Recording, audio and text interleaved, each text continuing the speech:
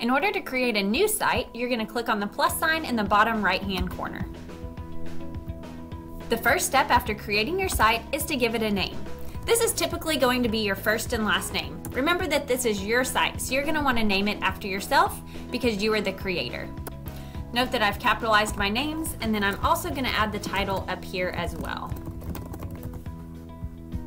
This section of my site is called the header. You'll notice that there are several different options. If I click on header type, I have the banner, which is the default, the larger banner, which makes it a little larger, title only, which would not include an image behind the title, and then a cover.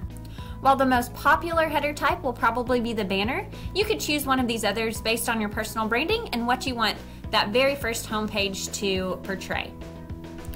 Okay, so my header background image can be changed by clicking the Change Image option. You'll notice if I click Select Image that I can select by some of these preset images Google has for me. You might also find that students like to create their own header image. So I could choose this red one here, and you'll notice that this changes the background of my header. The home page is where people are very first going to land on your site, so you want this to represent you and be very easy to read. You'll notice that there's an adjust readability option here.